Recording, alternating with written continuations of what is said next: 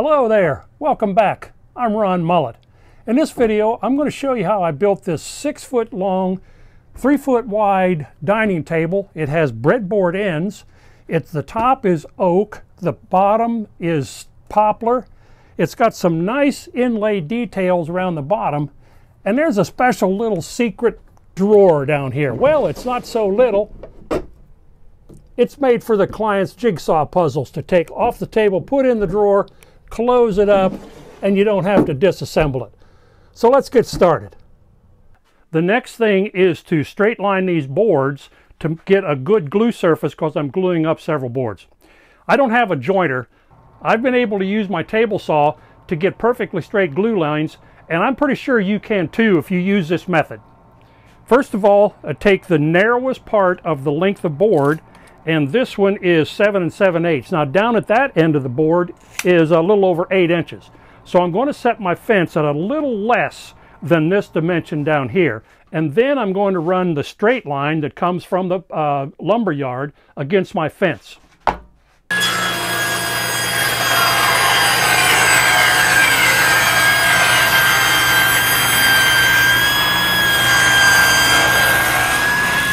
And then, after I've made that cut, I'm going to turn the board end for end, and I'm going to move it over about 1/16 of an inch. This is an 1/8 inch blade, so just about half of the blade width. And the reason I only move it just 1/16 of an inch is that way I won't cause any blade deflection going through a lot of wood.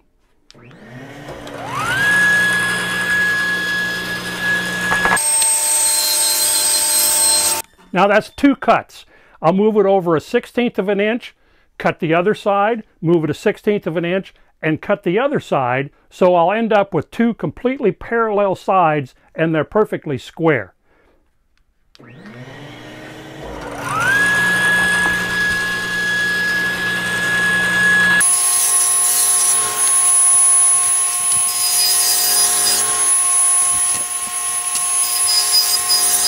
And I didn't lose much of this board. It was 7 7/8. I lost 1/4 of an inch off of this board doing that. And I don't know how much you would lose using a jointer, since I don't have one. One other key thing you have to do is make sure you keep that pressed against the fence the whole way through, because if you don't, and that board does a little bit of this, it'll mess up your glue line. This will work on your table saw. I know it will. I used my biscuit joiner on all my tabletop glue ups. Not for strength, but for alignment.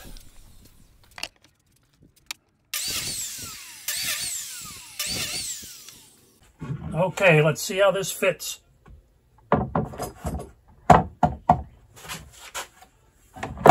Looking pretty good so far. I'm going to start in the middle. Clamp that down. Oh my. Yeah, you can see that glue squeeze out already. Then I'll slowly work my way out. That's some nice glue squeeze out the full length of that glue up, and that is straight off the table saw. Okay, I've got both halves glued together. Now I'm going to put the big halves together, and I've got them on my bench extenders. I've got a video on how I made these. They're very simple, easy to make, and this is over 3 feet wide, and my bench is not really that long. So this really makes it a lot easier to assemble something large and flat like this. So here we go. Get these started in here. And this great big one, I like to start right in the middle, pull it together first, and then work my way out from there.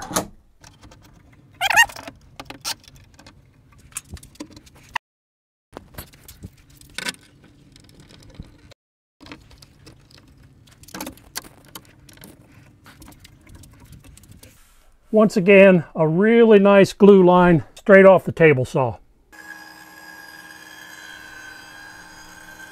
Now it's time to move on to the breadboard ends. I cut a slot in the breadboard and then run it through both ways to make sure that the slot is in the center of the board. I'm using a 1/4 inch dado stack. Now the next thing to do, I've got the groove cut in the breadboard. The next thing to do is cut the tenon on this. Now I've got my router set up, On the bottom, I've got a fence that I'm going to ride against here, and I've got a 3/4 inch wide flat bottom bit. I'm going to run it across here and establish the line where the breadboard will fit against, and then I'll come back and just hog out the rest of it.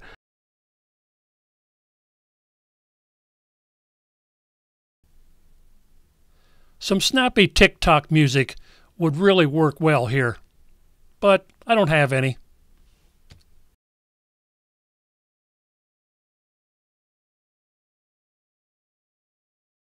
Okay, I've cut both sides. See how close this comes. This fits on here. Yeah, that'll be good. Of course, this will go close up there once I cut the individual tenons in here and cut the mortises deeper. Yeah, I'm pleased with that. Now, I'll take this to my mortising machine. I've already cut a 1-inch deep mortise, but these tenons are going to be an additional 1 inch, so I'll have to cut a 1-inch mortise down in here. I hope that makes sense.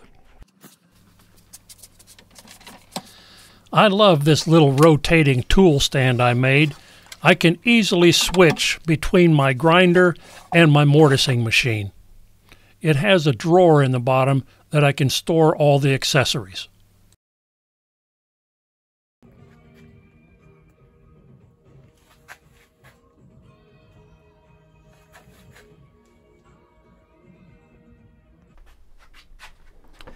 Okay, I've marked where I want to cut between the tenons. I've got a piece of wood that is 1 inch wide, and it's the same height as this piece here. In my router, I've got a pattern cutting bit. This bearing will ride against this piece of wood, and this I'm just going to cut out.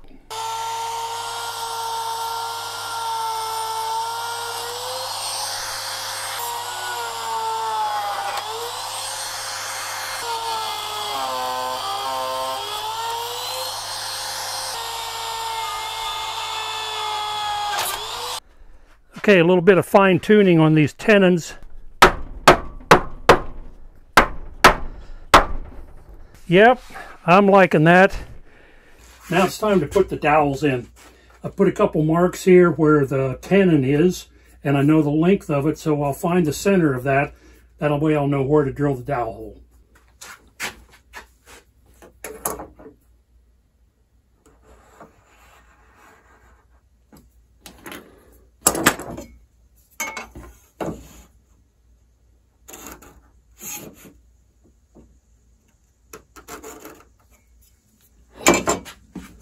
And then to find the center, I'll just go corner to corner, strike a line.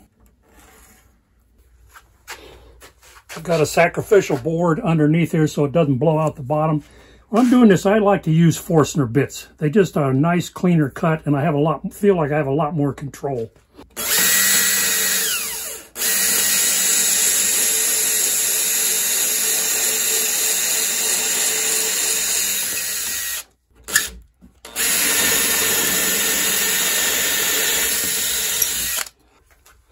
These outside holes are not going to get glued, and I need to elongate them just a little bit so that if this table moves, it'll be able to move. I'm just going to use a rat tail file and not open it up a lot.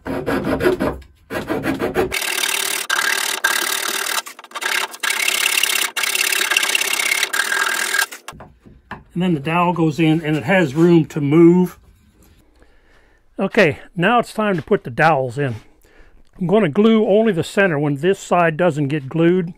Glue-ups always make me nervous, especially big things like this, like tables and things like that, because once the glue goes on and you put it together, there's really no going back. I also put some down in the mortise. All right, let's see what we got.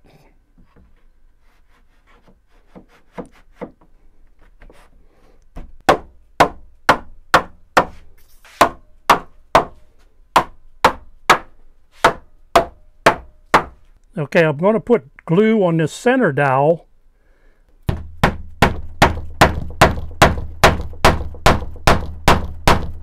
Get these glue or the grain going the same direction. And I'm going to put just a little dab of glue on this dowel so that it will stay this top piece of wood. Now it's time to cut these dowels off. In order to do that and not damage the surface, I'm going to take a playing card. Wonder what this is. Oh, King of Diamonds, okay. Take a playing card, use the same drill bit that I drilled the holes with.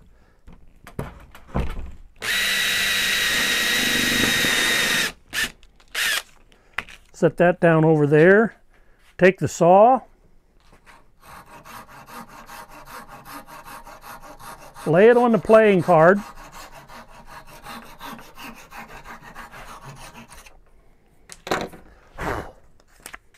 Never touch it. Got a slight little bit stuck out there. And now just take a plane or my orbital sander and clean that off.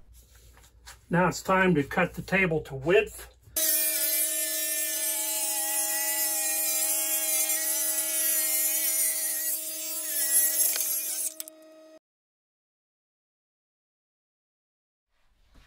Now it's time to move on to the legs and the aprons. I'm going to make them out of poplar because they're going to be painted. This is a 8/4 poplar board. It's 7 inches wide and it's 10 feet long. I can get 4 legs out of here. I want the legs to be about 3.5 inches square. So I'll cut this down the middle and then put them together so I'll end up with a nice square chunk of wood. Okay, I'm going to use my mortising machine to cut the mortises in the legs. I've got the top of them marked, right front, left front, etc. on the top with an arrow pointing to the inside edge of each one, inside corner. Now I need to lay out the mortise. I've got the line laid out here for the apron width, which is 4 inches, but I want the mortise to be 3 inches long, and I want it to be in 5/8 of an inch from the outside of the leg. First of all, I've got my legs in my square, which is attached to this. That way everything is good and square. The first mark I'm going to make is to mark the top length of the mortise. And then to get my 3-inch length, I take another square, put it across there. There's my 3-inch length. Now then, to get my depth, I'm going to, actually the depth this way. You know what I mean. I can't talk sometimes. But I've got it marked where the tenon is going to go on each one. So I'll just make a mark like that. Now I know that that right there is going to be cut out. I don't need this mark down here because I'm using a 1/2 inch mortising bit. So I'll have a straight line there to do it with.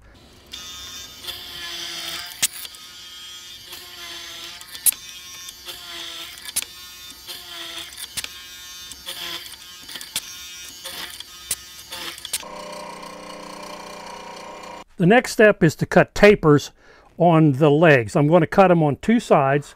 The legs are 3 inches square, and I'm going to cut them down to 2.5 inches at the bottom. I've struck a line on the bottom where I want, and then up here at the top, I've struck a line that is 1 inch below where the apron will set. That's the part that I want to taper. I'm going to use my tapering jig. What this is a piece of plywood with dovetail grooves cut in it. I've got these micro jig clamps that are dovetail. These will go in. Then I'll take my leg, line that line up right there with that, and then come up here where I want the taper to end and line it up here.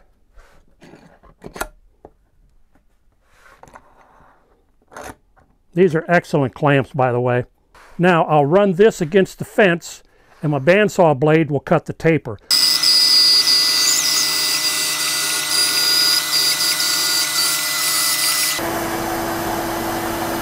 So now I end up with 4 legs with a nice taper on the inside edges. I'm going to have to use a hand plane and clean this all up because the bandsaw doesn't cut it nearly as smoothly as a regular table saw would, but I enjoy using hand tools a lot.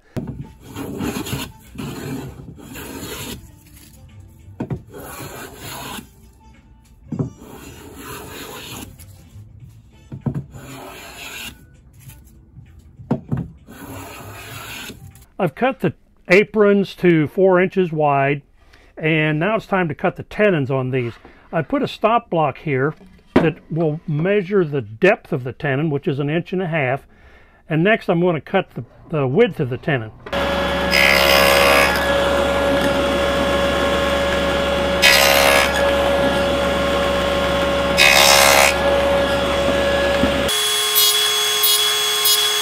Now I've readjusted this to cut the cheek on the tenon, leave my depth stop exactly the same place.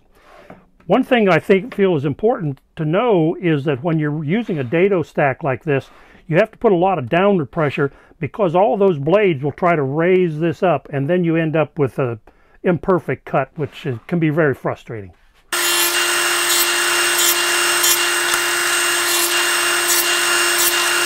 All right, let's see how these tenons fit these mortises. This is right off the table saw. Yeah, that's good. So yeah, that's going to make a good healthy joint. I've got the legs and the aprons all dry fit together, sitting on the bottom of the table. Now I need to work on the structure for the drawer. The drawer front is going to be 36 inches long, and I need that to be centered in the apron. So I got cut a story stick here, 36 inches long, found the center line of that, found the center line of this apron. Now I can line those two center lines up, make a mark, and that's exactly centered drawer front. Now then, for the runners that are going to go front to back, I'm using the same stock as the aprons. And what I'm going to do is I'm going to cut a rabbet in the apron, and then I'm going to cut a rabbet in the drawer runner. That will fit down in there, and once that gets secured in there, the drawer front will have a stop that will make the front of the drawer perfectly parallel. Now on the back end, I'm just going to make a 3/4 inch wide dado down in there to put the other end of the runner in. So the apron, I've got the rabbet cut there. The drawer slide, I've got the rabbet cut there. Those will be secured together like that. And then when the drawer front closes, it'll have a place to stop, and it'll be nice and flush across the front. So I cut the dado in the back apron, cut this to length, put it in there. I've got these sides all clamped up. They're square, and then when the drawer front closes, it'll have a nice stop to kit against. Okay, the next step is to add a beading to the bottom of all the aprons and the drawer front. I've got a beading bit.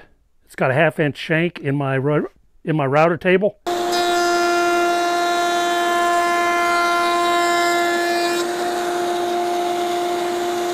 Now it's time to add drawer runners and concentrate on the drawer structure here a little bit more.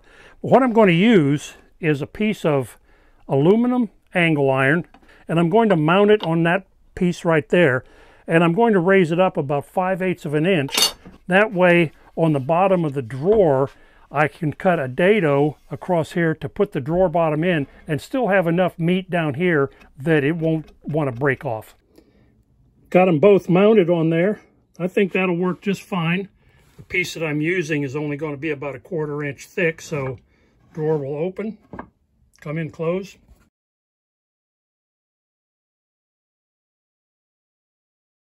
Now I'm going to work on the drawer.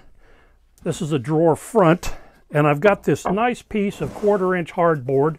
Has a nice finish on it that I'm going to use this for the bottom of the drawer. The problem is it's 1/4 inch thick, so it doesn't have a lot of integrity. It's pretty loose, floppy. So I'm going to, in the drawer front, I'm going to cut a dado across here to put this in 3/8 of an inch. Okay, I've got the drawer bottom fit into the drawer front. It fits nicely. Everything is good.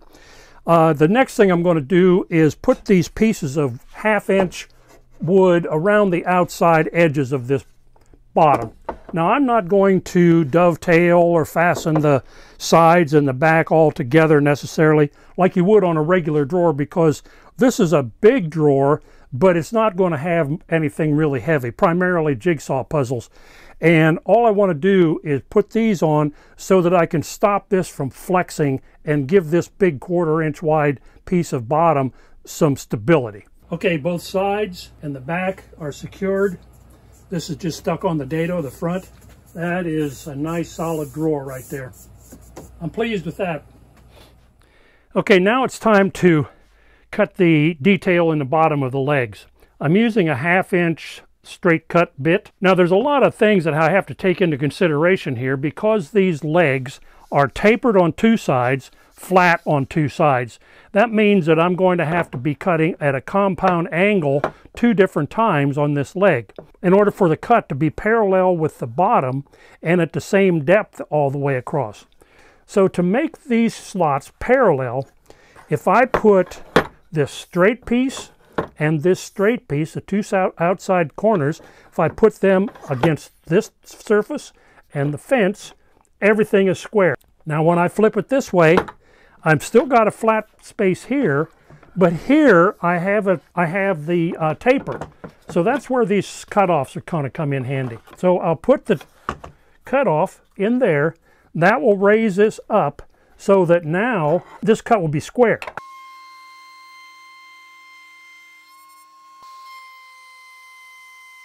Now for this last cut, a tapered side will be on the table and a tapered side will be against the fence. So I'm going to have to use 2 wedges, one on the table and one on the fence. This is now a compound angle.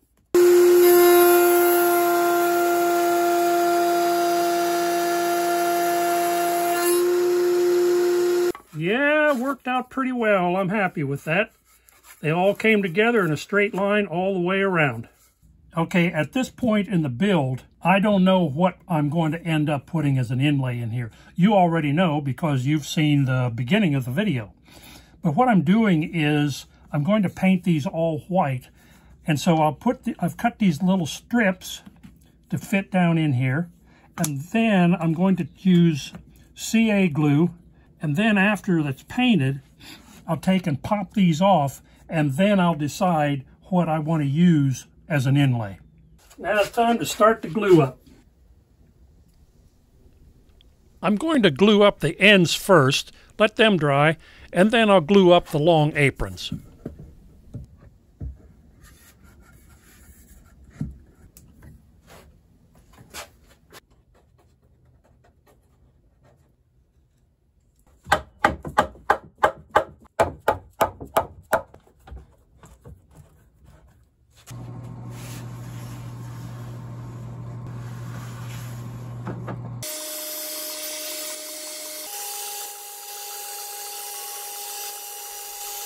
This turntable I made certainly makes it easy to paint things in this paint booth, especially when they're this big. I'm going to put 3 coats of a latex paint on this.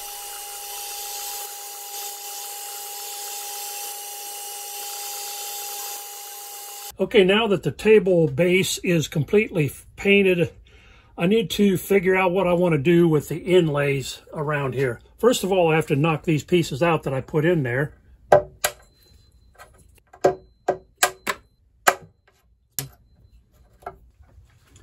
So after a couple iterations of what I want to put in there, I've decided on this. I've cut some pieces of oak down to fit in there, and I've stained them the same color as the top. I'll put them in like this. I don't need a clamp. I can just do a little rub joint on them.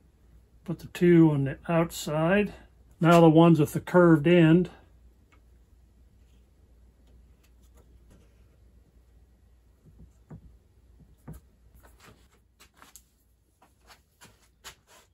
Now it's time to sand the top.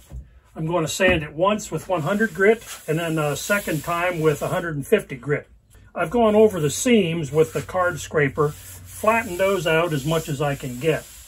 First thing I'm going to do is just take a pencil and just make a lot of lines on here all the way.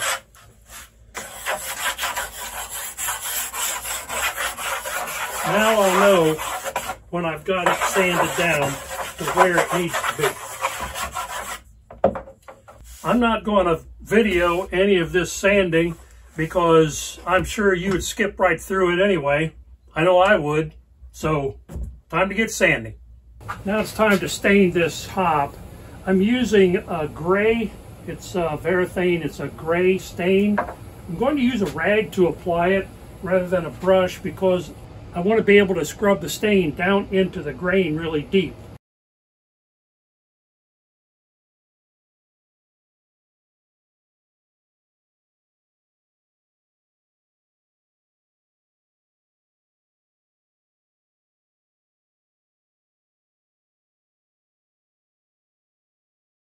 Now I'm ready to put a top coat on this tabletop. So what I'm using is a water-based top coat. It's General Finishes High Performance Satin. This is one of the best water-based top coats you can buy.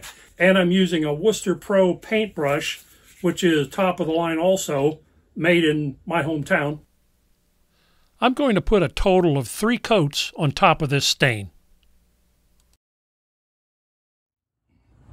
All right, let's set this thing up and see what it looks like.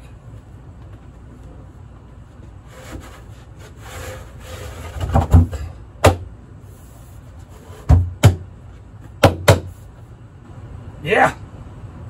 I've got a bunch of other woodworking videos on my channel. I sure would appreciate it if you'd check them out. Hit that like and subscribe button. I'll see you on my next one.